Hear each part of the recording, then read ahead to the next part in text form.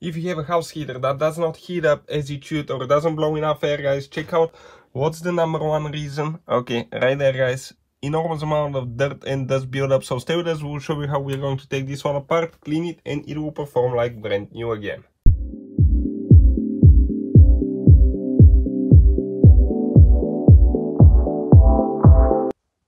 Hey guys, welcome back to Honest Product Review. Today will be a little bit unusual video, guys. We'll show you how to fix a house heater that does not heat up very good, does not blow enough air. Stay with us, guys. We're going to show you what causes that. Okay, we'll demonstrate on that Honeywell heater, but many of them will use that design, guys. And if you use them for a few years, a couple seasons, you will notice that they do not blow as much air as they should, guys, and they don't heat up as good. And we'll explain why. Make sure to stay with us until the end. So let's start on it now. So what I'm going to do usually on the bottom, okay, if you have the one with the swivel base, okay, you have to remove, you have a few stickers, okay, 4 of them, and under those stickers, guys, you're going to find that you actually have screws.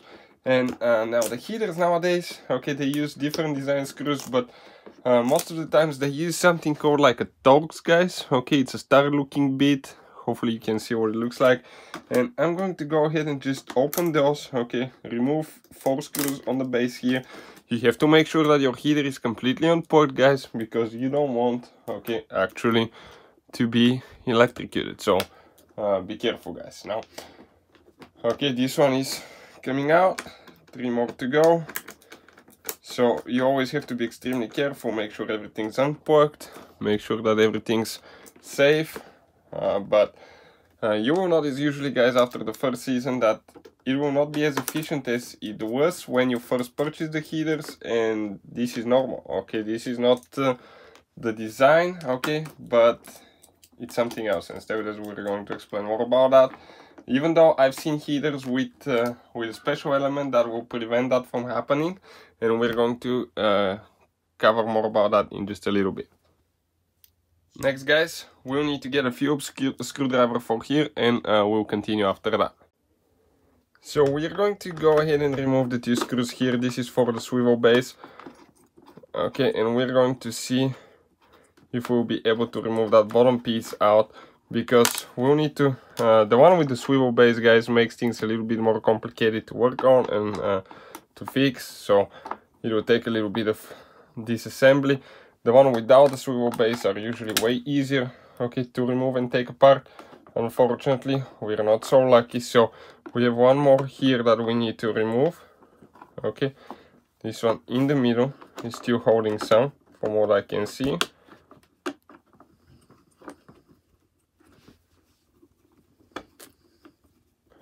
Okay, it's almost practically out as well.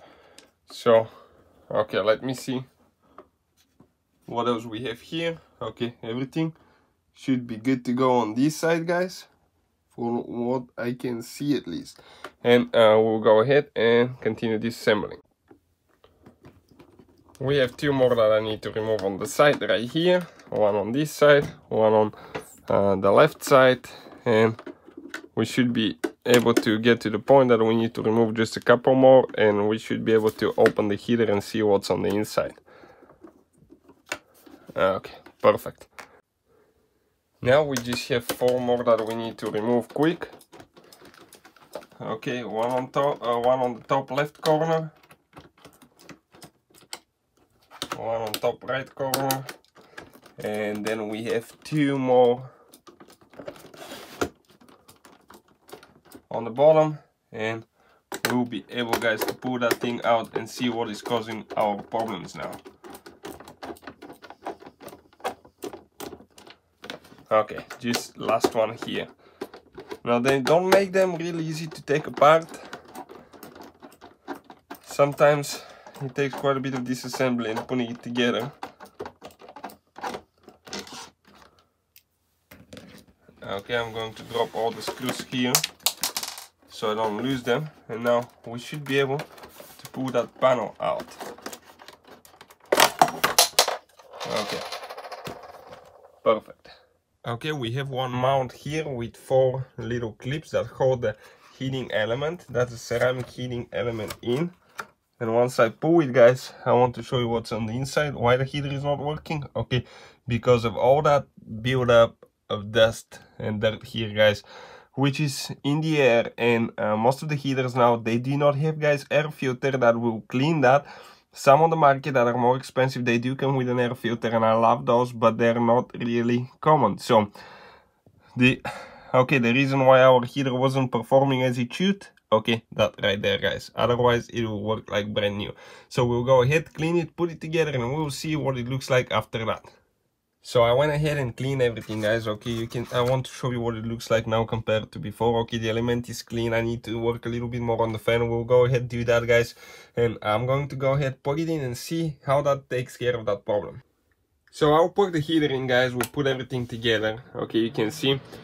And the amount of air that we get on the front is just unbelievable. You can kind of like feel it immediately, guys. It doesn't take time to build up airflow.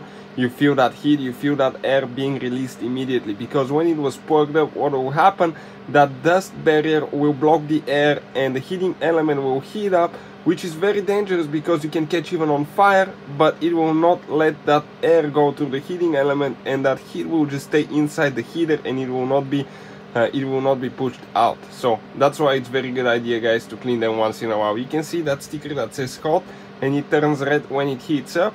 Okay, before it just stayed black all the time because we were not getting enough airflow. So hopefully, guys, the video will help you save some money on house space heater, guys, because otherwise you have to replace them every couple seasons, guys, when all you have to do is just clean them.